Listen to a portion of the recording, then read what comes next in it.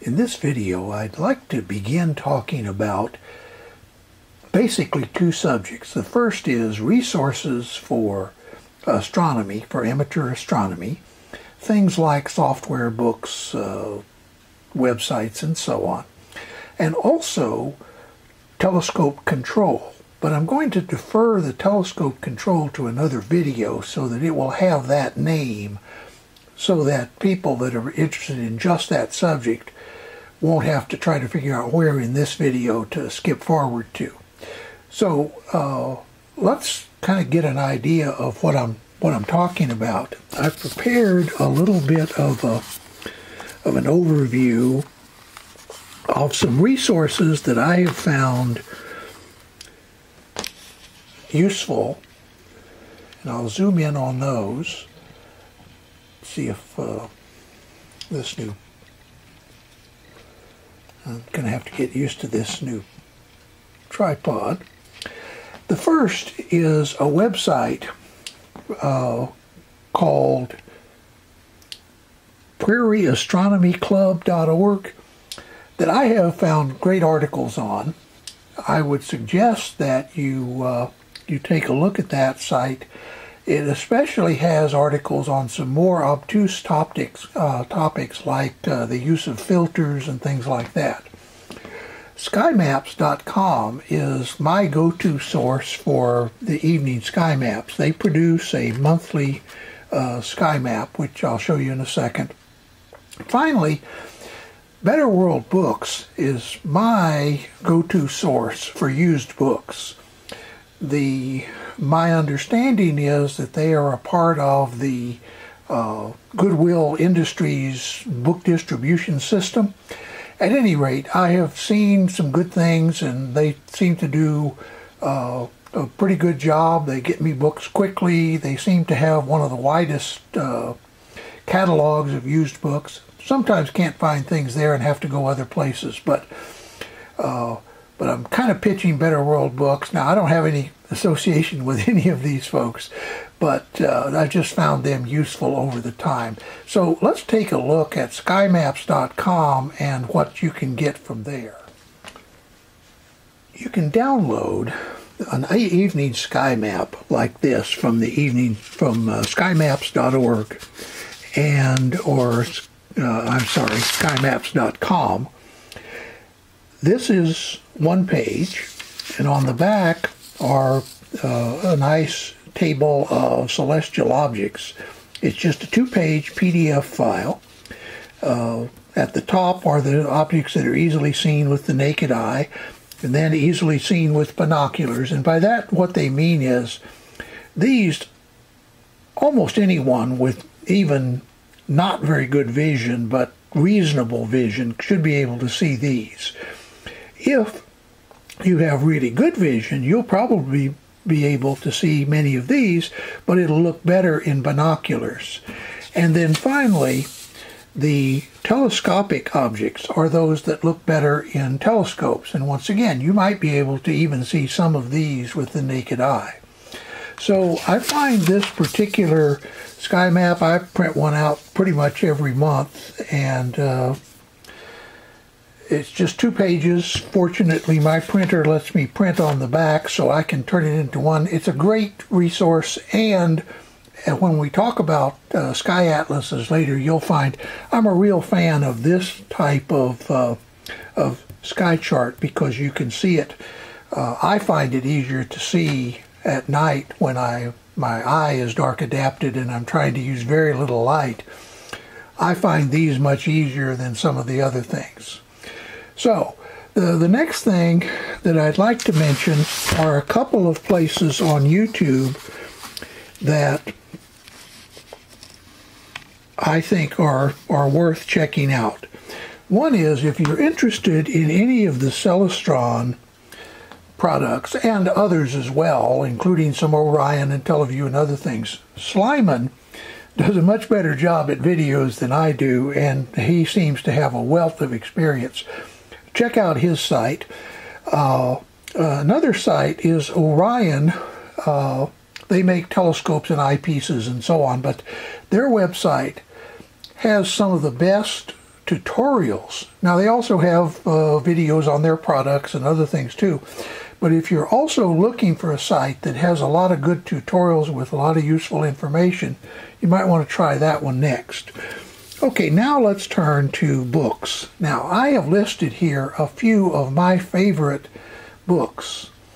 We'll look at each of these. The Sky Atlas 2000, the Cambridge, I don't know why it says Sat Atlas, but I think it should say Sky Atlas. A textbook called Stars and Galaxies, the Messier album, Advanced Sky Watching, and Burnham's Celestial Handbook, as well as some others. And finally, in this session, we'll also look at 3 pieces of software, the Sky, Starry Night, and CPWI, which is a Celestron product. I think this stands for Plane Wave Instrument. Why they have that, but anyway, it's the software that's used to control at least my Celestron 8SE, and it's very nice. So first, let's take a look at these books, then a little bit on software, and we'll try to transition at that point to telescope control. This is one of the charts out of the Sky Atlas 2000. Now, this is a rather large atlas that is produced originally Wiltirion. This particular is the 2nd edition. You may or may not be able to read that up there near the top. And it is really the go-to atlas if you're looking for something to really impress yourself, the eye, your guests, at whatever. But it's a very large and therefore easy to use format for use indoors. But frankly, I find this particular form to be a little bulky to use on a day-to-day basis. And as a result, I also have a copy of what is called the Cambridge Star Atlas by the same author. Once again, this is the 2nd edition. And I will tell you, the charts in here are exactly the same as the charts in the Sky Atlas 2000.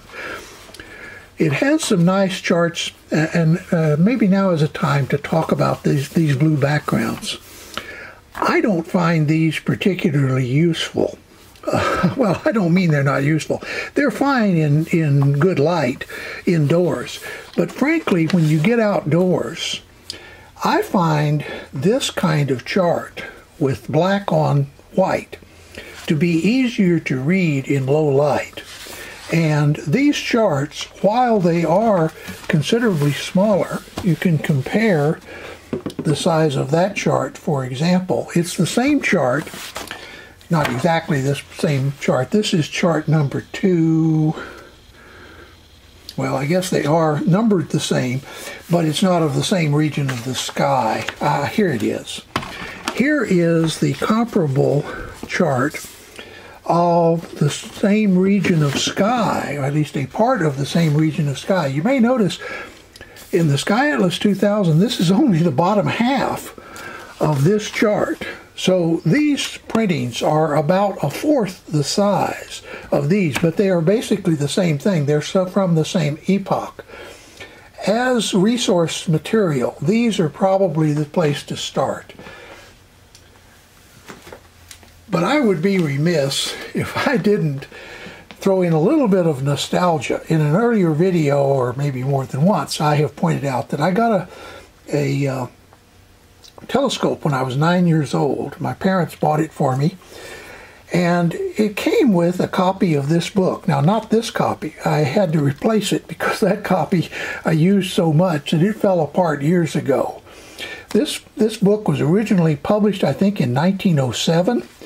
This particular copy was printed in, I think, the 1960s. It's a Dover edition. It was printed in 64, and I bought it as a replacement, but you can tell from the yellow pages and everything that it's... anyway, this was my first astronomy book. few years later, I think I was 11 years old, when my aunt and uncle brought me a copy of this book. My aunt was a school teacher, and my uncle had been a navigator during World War II. And so he knew quite a bit about astronomy, and she knew quite a bit about kids and what they might be interested in. So they picked this book out. It's the Golden Book of Astronomy, and I'm not recommending it to this audience.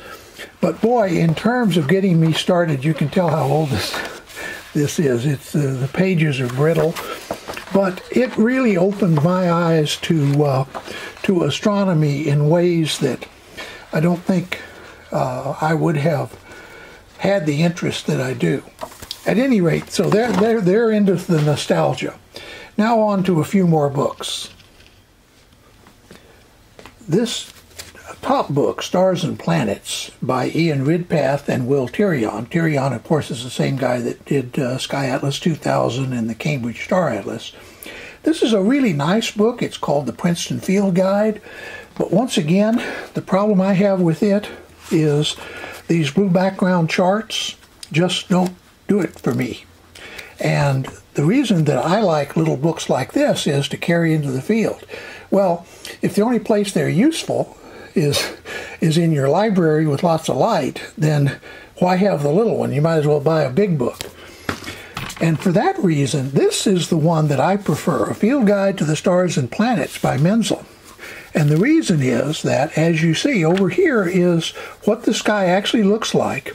And then over here is a very nice black on white star chart with, I will mention, the declination axes, and we'll talk about that maybe when we talk about using setting circles on a telescope.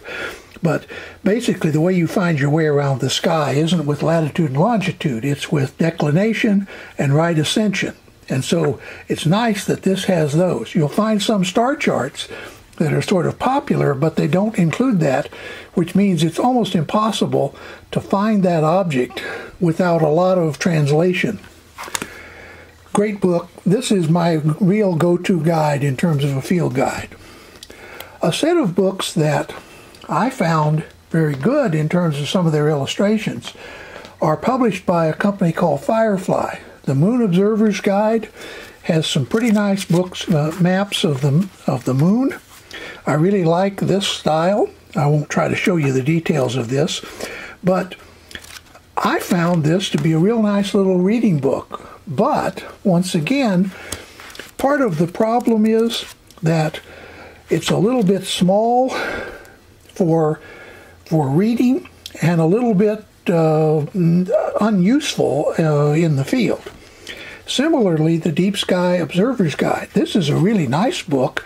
It contains entries for a lot of the deep sky objects that might be of interest, the Messier objects, the New General Catalog, as well as the Index Catalog, the IC numbers, and the, but once again, you see all the charts are in blue, and they're so small that I find them hard to use without a magnifier, to be honest with you.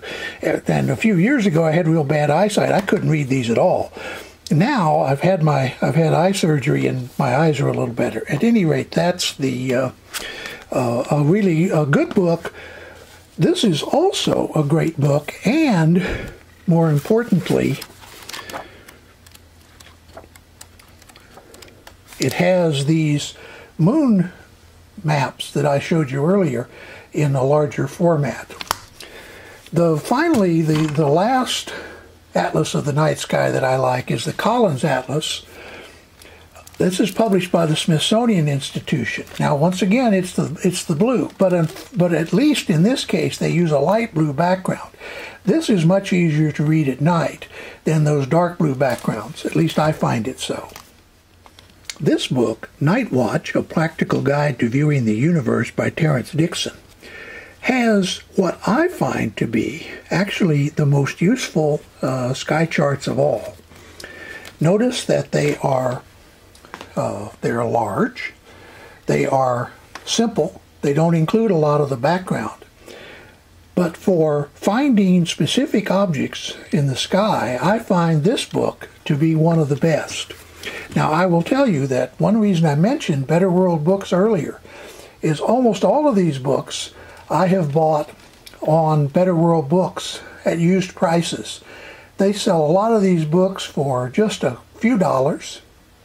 $3 is a common, $3 with free shipping, by the way. And once again, I'm not associated with them, but I don't recommend that you go out and try and buy all these books. I'm just giving you my impressions of them. I would buy at least one book that has a good set of sky charts in it at some point, and some sort of background book on the sky and the objects in it. Speaking of a good all-around background book, The Universe from Your Backyard, and by the way, I'll mention David Eicher is the author, and we'll see some of his work again when we talk about some of the comprehensive catalogs.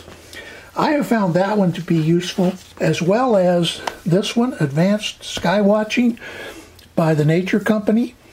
And this one is one of the best gee whiz books. I mean, it's really a lot of eye candy. If you're interested in the deep sky objects called the Messier objects, I think there are 110 of them, though I think originally Messier only had 104, but some have been added. This is, in my opinion, the best book on the Messier objects. It's called the Messier Album, and you'll notice that it has the particular object. In this case, this is a galaxy in Virgo called M58. A nice picture, and one of the things I like about these pictures is they tend to be about what you see in a good telescope. And by a good telescope, I mean a good amateur telescope, not the 40-inch monstrosities that they have at big observatories. And also little additional charts to help you find your way around where the sky is a little bit busy. So, Messier Album. Second thing, too, is this book called the Messier Marathon. There is an event that some astronomers do, which is the attempt to see all the Messier objects. Better still, there are a few nights a year when you have a chance, if you're in the right place at the right time, to see all the Messier objects. So just like amateur radio operators try to do things like worked all states and worked all counties and worked all, well, anyway, some astronomers, amateur astronomers, try to do the entire Messier Marathon. I haven't even seen all the Messier objects yet, much less done it in one day. But this is a pretty good book. It's by Don Mackenholtz, I think, or Macholtz, The Observing Guide to the Messier Marathon. Moving on to more comprehensive works for amateur astronomers. This book by Eicher, I said I would mention his name again, Deep Sky Observing with Small Telescopes, is a very good introduction. And the same publishing company that does this book also does the Webb Society Deep Sky Observer's Handbook. Let me zoom in on that one a little bit.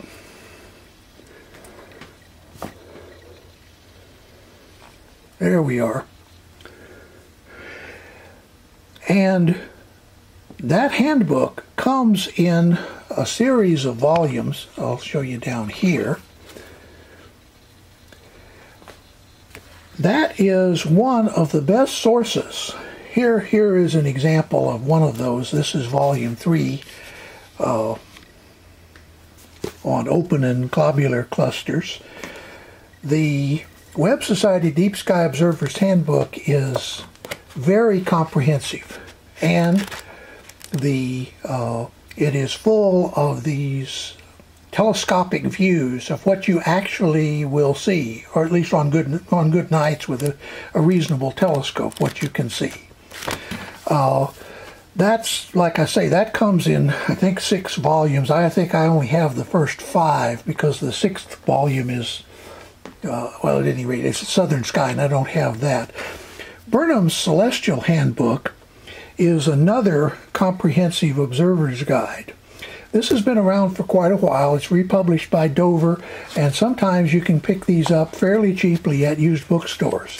If you're looking for a book that has pretty much everything that an amateur astronomer might be interested in the night sky, that is outside the solar system, this is it. Burnham's Celestial Handbook comes in 3 volumes, and like I say, if you look around on used book sites, you can probably find a whole set for a reasonable price, say under $20. Normally they sell for a lot more than that.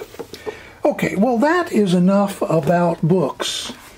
Let me turn now to software, and then I will close this out and transition, as I say, to controlling telescopes, which overlaps with the software topic. Here is some of the software that has come with some of the telescopes or I have otherwise purchased. The limited edition Starfinder software, you can tell it came on, I think this ran on Windows 95, and in fact I think I still have a copy of this running on a Windows 98 computer around here somewhere. I won't bother you with it because it's a little out of date, of course, but it was very useful, and it actually helped me learn the sky. Another one that I found useful is the Orbits, which is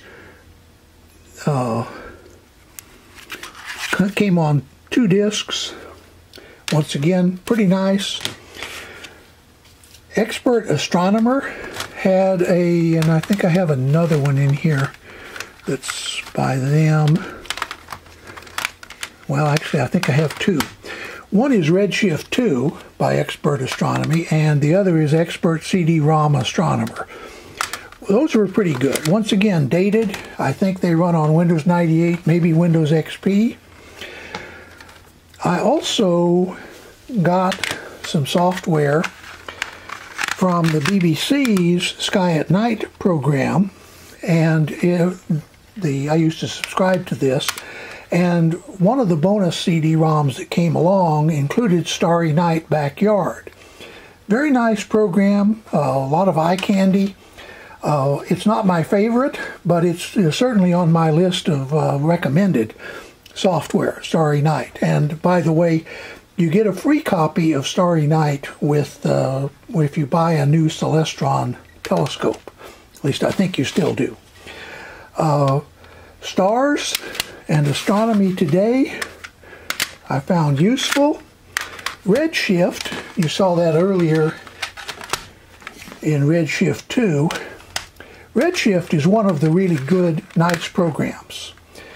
But the one that I found actually the most useful is called The Sky. And part of the reason is I like the charts. You can print them out. They include right ascension and declination on the charts. You can see the charts that you print out at night.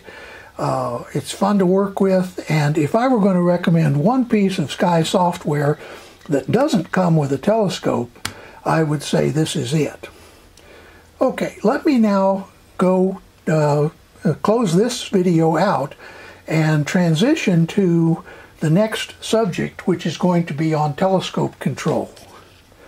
And I hope you'll stay tuned for that one. I'll try to put them up at about the same time. But if I don't see you for a while, have a nice day.